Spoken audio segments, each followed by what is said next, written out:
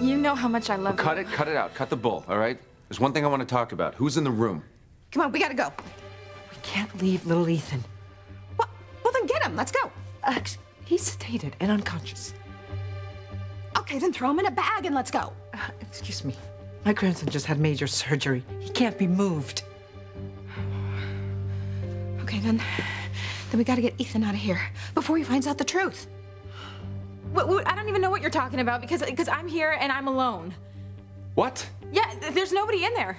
I mean, nobody should be in there. Ain't that the truth? Then what caused that big crash we just heard, huh? I don't know. You don't know? Oh, maybe there's burglars in there, huh? Let's go see. Huh? No, I don't want you to. No, What is no, you could get hurt. I mean, they could have a gun. What? Let's call the police then. No, What do you say? No, don't call the police. What is going on here? Tell me the truth. I want to know right now. Okay, fine.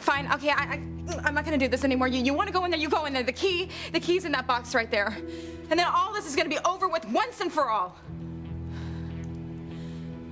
Oh, no. She's blown it. Ooh, I hope your estate can pay for so many funerals.